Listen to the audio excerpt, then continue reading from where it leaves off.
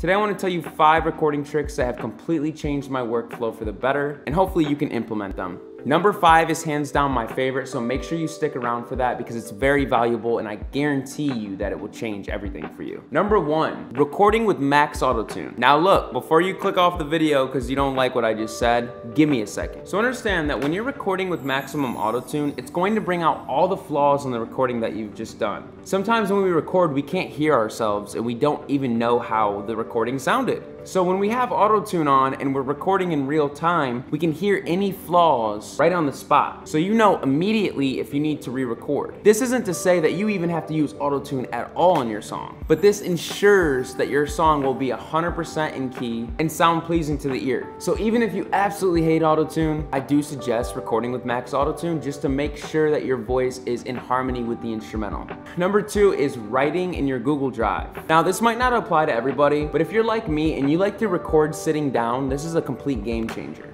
For many years, I was used to recording like this with my phone out. You have the mic right here, and 90% of the time you can hardly see the phone, and you have to kind of contort your face in a very weird way to get into the mic and make sure you're staying straight into the mic. Now, what I love about recording sitting down and reading it straight off of my computer from my Google Drive is that I don't have to contort my head in any weird way and hold the phone straight up like this. I can just simply put my mic a little bit to the side here and read as I go. It has made life so much easier for me, and also you can't really lose the songs that you write unless you completely lost your Google Drive account, which is very hard to do. Google Drive is a big cloud system in which the stuff is always there. So 5 years down the road, when you think about a song that you made, you'll still be able to access it. I think preserving our art is huge, so Google Drive is the greatest place to do that and the most secure place, I feel. Number 3 is the Joeyholli and I mobile vocal booth. For independent artists like you and I, this thing is completely perfect to have. If you don't already have one, I highly suggest saving up for one. Imagine if you were able to take a vocal recording studio, but compact it into this little ball that you can take anywhere you need to. As an independent artist, I found that this thing has been the most amazing tool when it comes to getting crisp, clean vocals and kind of keeping that room reverb out of my vocal recordings, because that can really mess up your recording. Keep in mind, the most important part of recording vocals is making sure the first take is clean so that when you mix, you have less bad frequencies coming up through the mix. Joeyholli and I allows you to record outside if you want to, in a humongous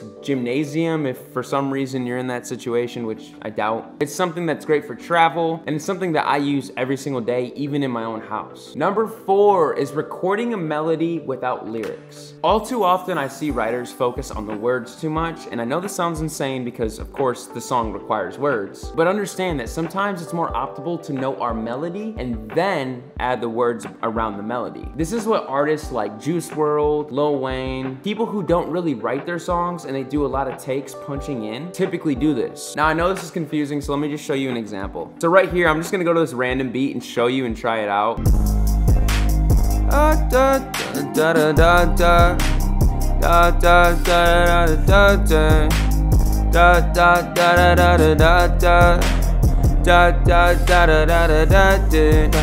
So for instance, that's something that I would record into FL Studio, and then I would play it back constantly until I start to find words for it. So the workflow will be something like this. I know my heart's racing, I can catch up to the pacing, that all these problems that I'm facing, So you see how I'm starting to get some word enders and a rhyme scheme together based on the melody that I had already started.